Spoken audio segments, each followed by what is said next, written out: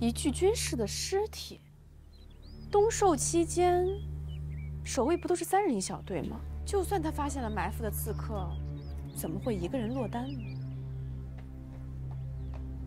殿下，裴大人，有什么消息吗？卑职仔细核查了随行冬狩的所有人员名单，除了殿下和王爷，只有一个军士遇害。哦，不过那个军士的脸好像被凶手毁去了。脸被毁了？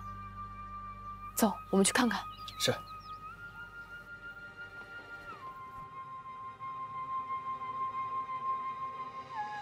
殿下，没事没事。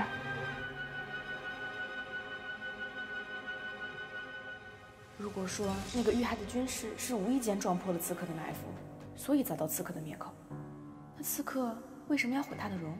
直接把人杀了就好，何必多此一举呢？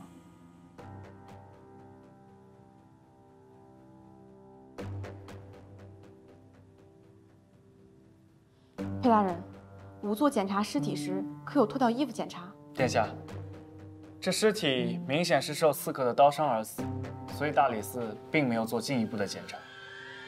吩咐下去，仔细检查一番。如果我没猜错的话，这具尸体应该是个女尸。